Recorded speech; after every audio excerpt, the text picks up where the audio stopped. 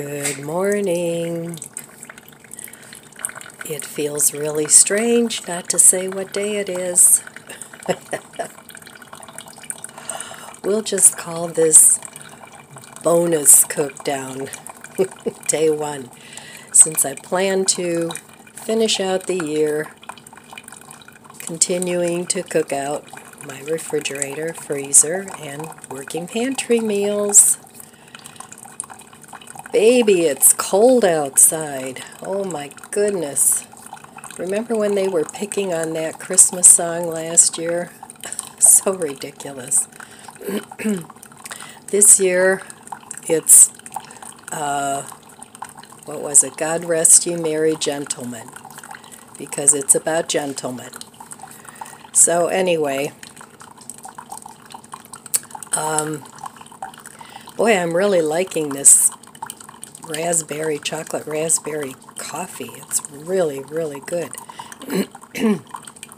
Well, today I have to finish up some odds and ends, finish wrapping a gift or two, and then I have to start cleaning up because I don't want to wait till the last minute to do that. Do a little dusting, a little vacuuming, clean up the dog hair. So not a real stressful day. So outside the storm is raging. It blew over my topiaries in the front. I'm just going to leave them there until the wind dies down. And it's 0 degrees and it's going down to -2. Winter is here full force, and I know a big part of the country, we're all in the same boat. The weather is just not being nice. So it would have been nice to have a 40-degree Christmas. But, nope, we're definitely getting a white Christmas. We don't have a ton of snow. We have snow, and it's blowing. But it's not like we have, a foot of snow, so far anyway. I don't know what's coming. But anyway, what comes will come. Can't control everything in your life. So we will take a look in my refrigerator later, and we'll see a couple of meals and see what's what in there. And then I'm not sure if I'm going to put together my lasagna today or if I'll do it in the morning, Christmas Eve morning. But that's really the last thing that I want to have to do before the festivities. And hopefully we'll have festivities and it won't be too cold or too much snow. I'm more concerned about the too much snow. And I hope none of you have any power outages. That would be a real disaster. So you guys stay warm and safe. All right, I'm going to enjoy my coffee on this blistery cold morning. And I'll be back in a little bit and we'll see what the day brings. Well, my topiary's knocked over. And the other one is totally in the bushes. My neighbor better get his garbage can. And I'm filming through the glass, which is fogging up. But, oh, not pretty out there.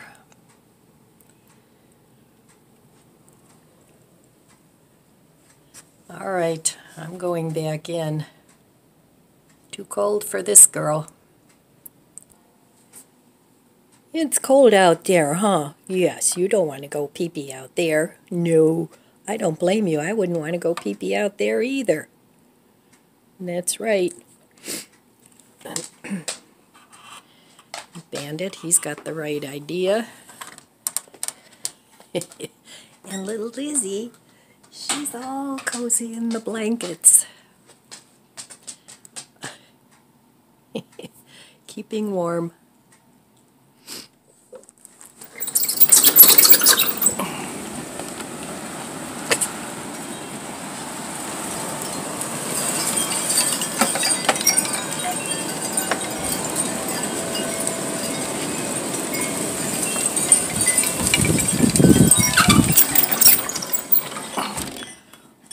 Wow!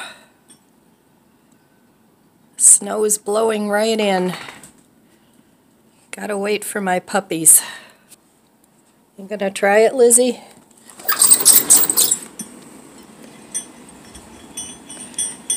Nope. Poor baby. Good thing I taught her to go on the pee pad. I had the foresight to have a vision of this.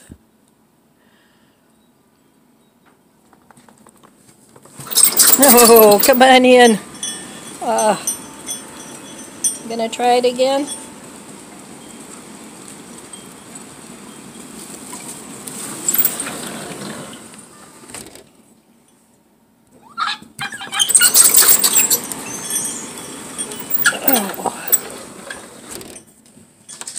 Okay, all back in for breakfast, and this is something I very rarely eat. I'm going to have a bowl of cereal. So this is cinnamon Chex, which is really tasty. I do like cinnamon Chex, and I like cinnamon Special K, cinnamon pecan. And then I have oat milk unsweetened from my fridge. So, and a banana. The only way I really like cereal is with a banana in it. And I have all this oat milk I want to use up. So, those of you who want to get into indoor gardening, this is called Malabar spinach. And I've been rooting it in water. And the leaves have like a waxy, spinachy kind of flavor. And it grows really well inside. I've had this inside since the end of summer. And it's not growing real fast, but it grows into a vine. So you can almost keep this like a house plant. And then you can eat the leaves. They're very tasty. And I'm going to grow more of this outside this coming summer. So it's rooted real well, but I think I'm going to keep it in water rather than putting it in dirt for now till I get my plant room set up. So this is my breakfast for today. For dinner I have a little bit, tiny bit of soup left. And I'm not sure what else I'm going to eat with that for dinner tonight because I have some baking I want to do today for dessert for tomorrow. And just getting ready. I'm going to try and have a nice chill day. And we'll see how that goes. Hopefully there's no big whoop-de-doos that happen today. All right. I'll be back later. Well, today I decided, oh, by the way, this is my new wash machine. I decided to bake a few cookies, kind of last minute, because that's the way I am. Oh, boy. Anyway, no, I do plan things too, but sometimes you just got to go with the flow. So these were from mixes I had in my stash, and I figured why not use them up. So these are Ghirardelli shortbread cookies that I've had. They came in a mix, and it comes with the chocolate and everything. So I made those. These are Betty Crocker chocolate chip cookies. They're pretty good. These were those Mrs. Fields cookies that I got at Dollar Tree. And I haven't tried those. I tried the Ghirardelli ones, and I tried the Betty Crocker ones, and I'm kind of cookied out. But these are a flatter cookie, so I'm sure they'll be good. And then these were the sugar cookies. I could have baked these a little less, but they're good. I mean, they're not dark, real dark. But for sugar cookies, I usually like things to be lighter. And then I also made some brownies. The kids all like brownies, so these were actually Ghirardelli chocolate caramel brownies. that I had in my stash. So all these cookies and brownies were things that I pulled out of my stash that really needed to be used up. So, and I'll give everybody cookie bags when they go. So I'm glad I got those done. And it was no work. It was kind of relaxing. I'm listening to Christmas music, and really I'm enjoying myself today. And it's still snowing and blowing out there. Not a fun day. Even the dogs don't want to go out. I don't blame them. All right, on to another project. Well, I'm pre-mixing this. I'm not going to bake it until tomorrow. I'm making a berry crumble. And I got this recipe from this little book that they had at the Dollar Tree. And this has some really, really nice recipes in them. And this is what it looks like. And I think that looks delicious. That'll be nice after a Christmas dinner with some nice whipped cream served warm. And here are the ingredients.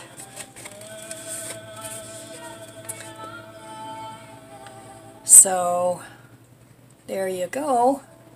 You can do a screenshot if you want a copy of the recipe. And it's cherry berry crumble.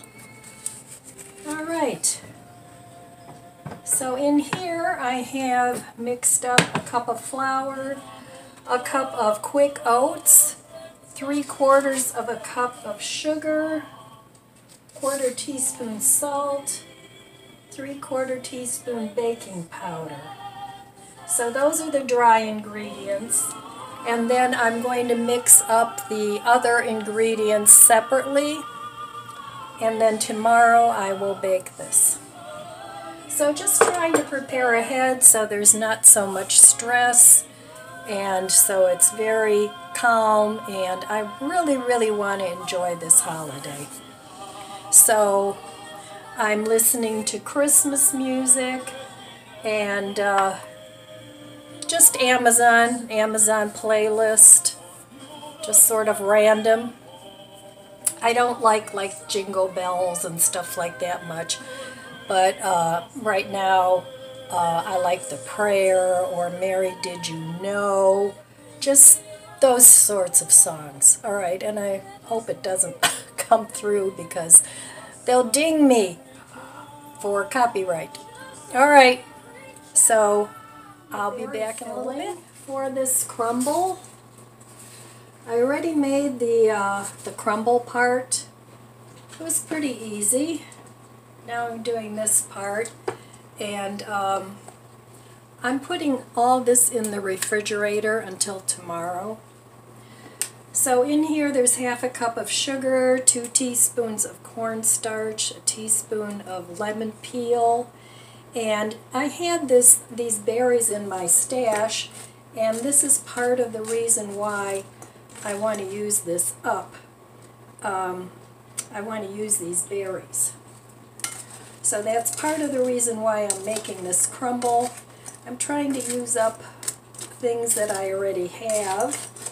Not exclusively, but you know, for some of the desserts, the cookies, and now the crumble. Now this calls for 3 cups of cherries. I don't have frozen cherries, but I do have a can of cherries, so I'm going to use that. And I'm just going to mix and match. And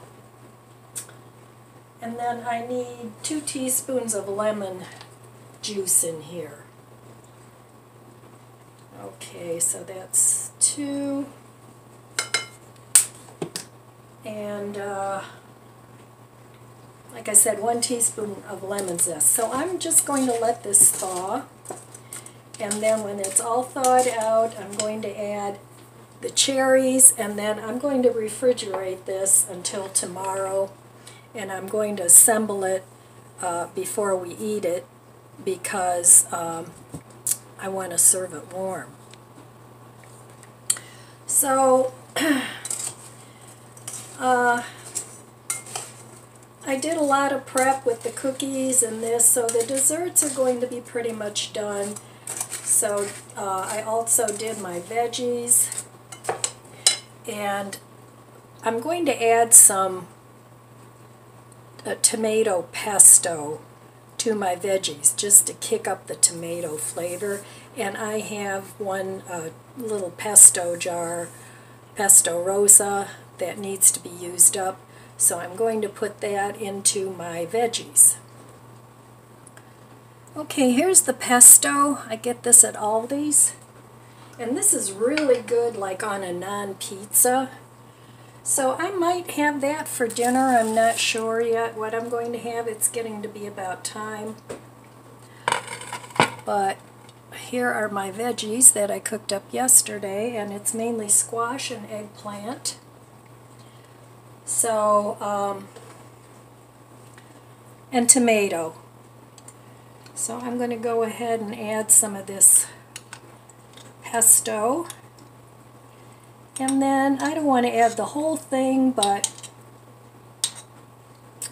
I'll add the rest either to a pizza or to some lasagna. So trying to use up what I have, and I think this will be really tasty. And I hope my guests like it too. I think I might add a salad, a green salad, but I'm not sure.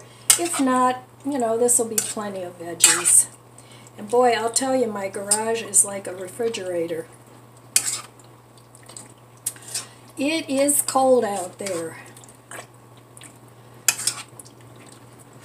So what we don't eat tomorrow, I'm going to go ahead and freeze of this, and then I'm going to make another dish with it.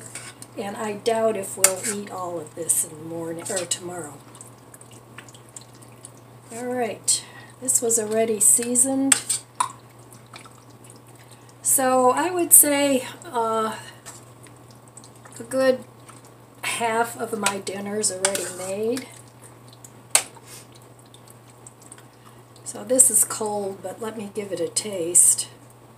See if I should add some more pesto, because I do have another jar of this that I picked up. I like to keep this on hand in my stash.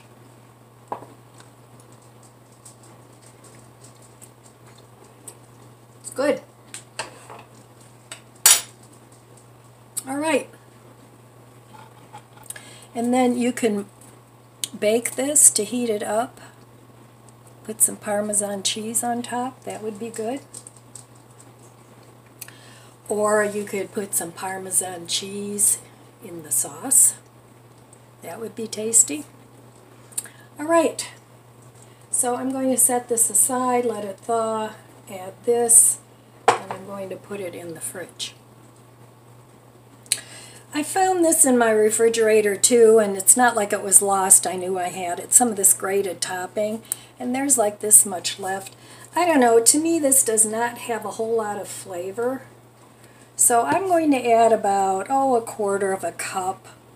That'll thicken this up a little bit, which will be nice. And like I said, I want to get rid of this, and this is from Dollar Tree. Okay, well, it's dinner time, so I figured there's so much of this. I'm going to have a little bit of this for dinner. And I still have a couple of Impossible meatballs. I'm going to heat those up, get rid of those. There's 4 of them. So that's something gone out of the fridge, or out of the freezer. And then I have a little tiny bit of soup left. The homemade soup I made the other day, I'm going to have that. And I just took some of the broth and cleaned out this pesto rosa jar. So I'm just going to add that right back into the soup. That's a good way to use it up. So that's another thing gone. And then I'm going to heat up these meatballs and add the veggies. And then I have this Walmart Italian bread. Since I don't have any pasta or rice cooked up, I'm just going to have a couple of chunks of this. And with a little butter. And that is going to be my dinner for tonight. So easy, no cooked dinner because I've been cooking all day. So I'm just going to heat this bread up a little bit since it's been in the fridge. And that is dinner. So I'll be back once I get this all plated up. Okay, this will be a nice hearty dinner. I have the meatballs and the veggies and some bread. I think that looks good. And then I have this little bit of soup. So, using up a lot of little leftovers in my refrigerator and freezer. Yes, I'm still at it. I'm going to add a little bit more of this grated topping. I'll put some on the bread. Like I said, I don't know, to me this doesn't have a whole lot of flavor. I'll put some in the soup. And there we go. So this chickeny soup is now an Italian-like soup. Alright, well I'm going to eat my dinner. And okay, well dinner was good. It was easy. Everything was already cooked. I just had to heat it up. Got rid of some frozen meatballs. I put out some Beyond Beef for the lasagna, so that'll be thawed by morning because I do like a meat-like sauce in my lasagna. So that shouldn't take too long to put together tomorrow. I'm going to put it together early in the day and then just bake it, an hour or a couple of hours before my family arrives, and then it'll be all set to eat. I'm not going crazy on the appetizers either, because a lot of times what happens is everybody gets so full on the appetizers that they don't have time, they don't have room for dinner. So I'm not going to do that. I'm really making a conscientious effort to cut back on food and to cut back on time spent on the day of the celebration. Used to be I would be doing everything at the last minute because that's what it required. And then I just wouldn't enjoy myself. And by the time I got everything cleaned up, everybody was getting ready to go home. So now I cook everything, and I know it's not, the greenest thing, but oh well. I cook everything in, the throwaway pans you can get at the Dollar Tree. That way I don't have to clean up a nasty, cheesy lasagna pan or a lot of pots and pans. So that's what I'm doing, and I started that a while back, and I also don't use Christmas dishes anymore. In fact, I sold those. I had a service for 16, and I was like, oh, should I sell them, should I not sell them, and I hadn't used them in years. And then I sold half.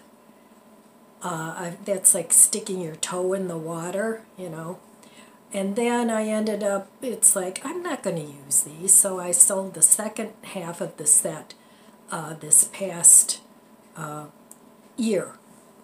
So, and I haven't missed them at all. I'm glad somebody else can enjoy them. They were in pristine condition. They looked beautiful. And they were so happy to get my dishes. So, and I was so happy that I got them out of the cupboard. So, all right, I wanted to talk a little bit about my experience this past year cooking down my food, and what have I learned, what am I going to do in the future. I just want to have a brief little talk here because I'm tired.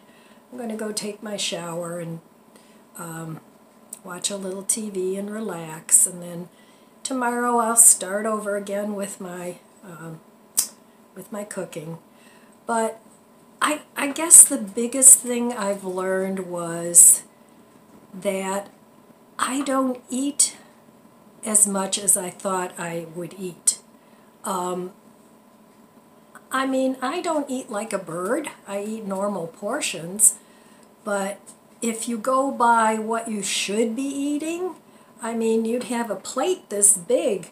And, you know, a lot of people have a weight problem because of that. And I've never really eaten a ton of food. I mean, when I was younger, my mom and I, we could eat more than my dad. We had a very high metabolism and we were very active, but that is in the rearview mirror. My metabolism has slowed way down, and it's not like I'm trying to lose weight or anything. That would be great if I did, but I'm not hungry like I used to be. And I sit way more than I used to. I mean, I don't sit all day long. I do my chores, and, you know, even when I'm on the phone, a lot of times I'll be walking around just because, not really for any other reason, but other than that's what I do. But, so anyway, I think that's the biggest lesson I learned is the amount of food that I can eat. And I also learned that I don't need to buy a lot of foods to try new foods constantly. Now, I do it with the vegan meats. Sometimes I like to try new ones of those.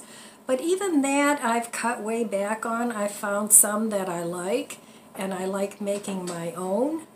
So, and some of the newer ones like that burger I made the other day, I don't like them. They're just not good. So I learned that to kind of stick with what I know and to stick with the basics, even with the stocking up. Stick with the basics. You don't need 100 different things of stash food. You know, if you have certain things that you eat. Now, I eat a good variety of foods. I don't eat the same thing over and over and over again for the most part. But I know what I like. I know what I'm going to eat. I know what portion size that I'm going to eat. So that's another thing that I really learned this year. I still have quite a bit of food at my mom's house that I need to bring over here. I did bring some of it over, and it's in my little freezer in the garage. And once I eat this meat down, or eat this food down that I have in the freezer up here in the kitchen, and I start bringing things in from the garage and bringing more things from my mom's, I eventually really would like to cut down to one freezer if possible and keep the other freezer for things like maybe my garden veggies, or if I can find produce at marked down prices, because a lot of that needs to be processed like quickly, and then just keep that in the freezer rather than buying more things that I would eat on a weekly basis and keeping that in the freezer out there. Just keep that more for freezing produce and garden food. Another thing that I learned is that, and this kind of has to do with the freezing of the produce, that I can't eat that much produce either. Even if I get a big or a flash food box, let's say, if I hadn't had company coming this week, I still would have had to freeze at least half of it because I can't eat all that squash and eggplant and all that in 1 week. I could eat maybe a third of it, and the rest of it would go bad if I didn't freeze it. So, but even with the veggies that I cooked, I'm planning on probably freezing a quarter of it, let's say. I don't know how much my family will eat. If they eat it all, that's great. But I don't think they will because it's such a big pot.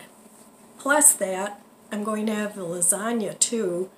And I'm making 2 small pans of lasagna because I figured my family loves it, and I'll probably save a portion for me in the freezer, and the rest of it they can take home and have in their lunches.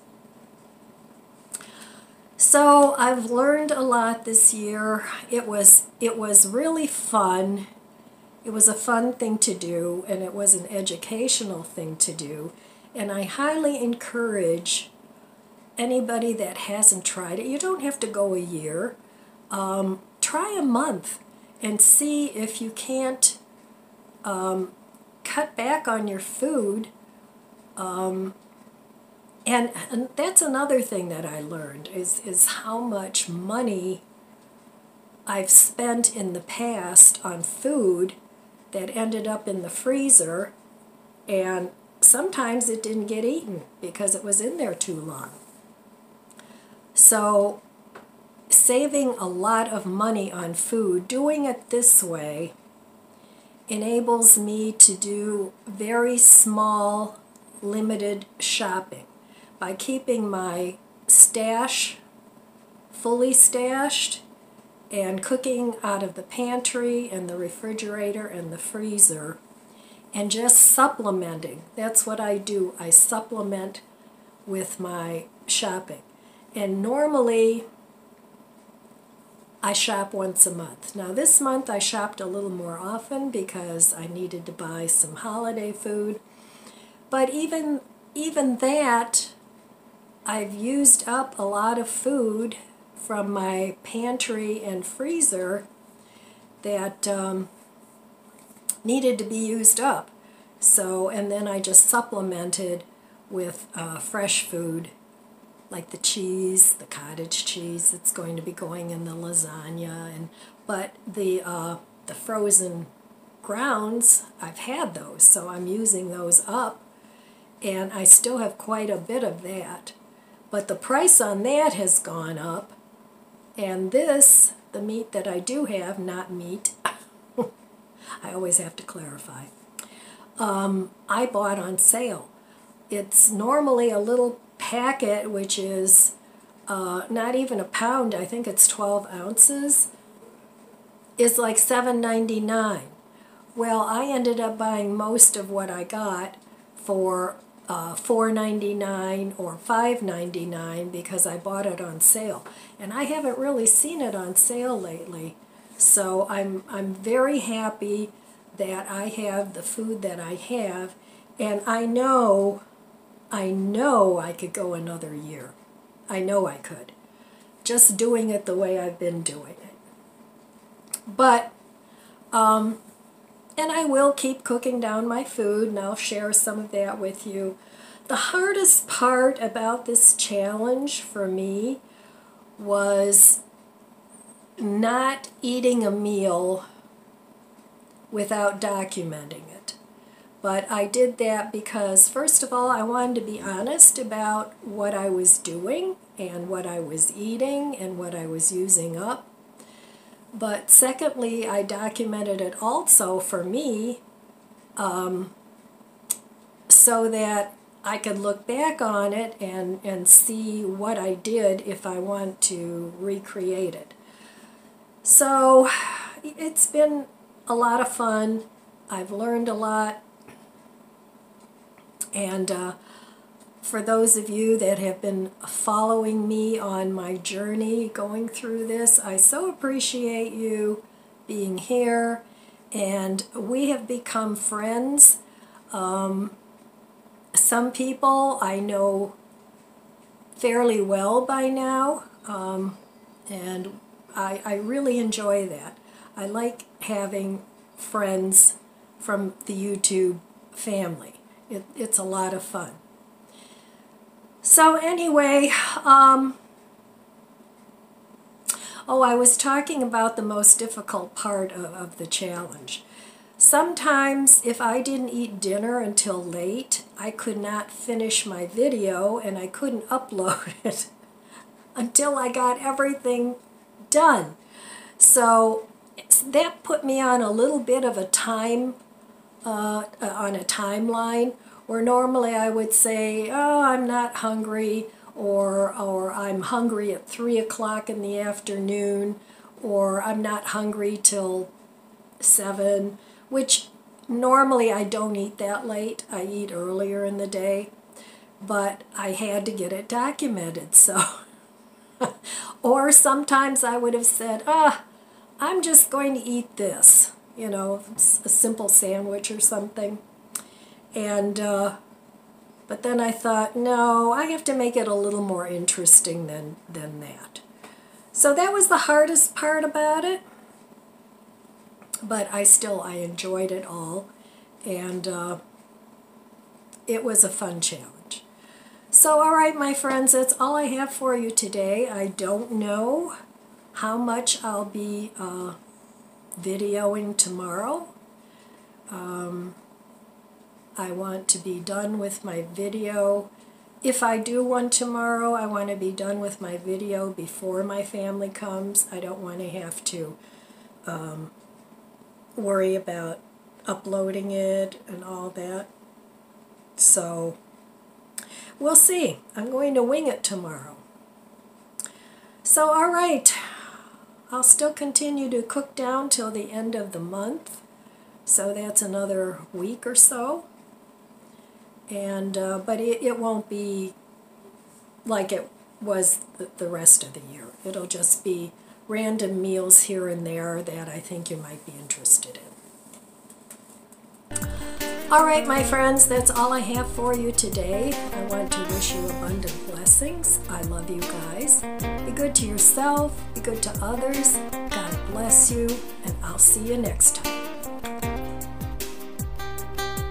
If you enjoyed this video, please subscribe, comment, and like. Thanks for watching.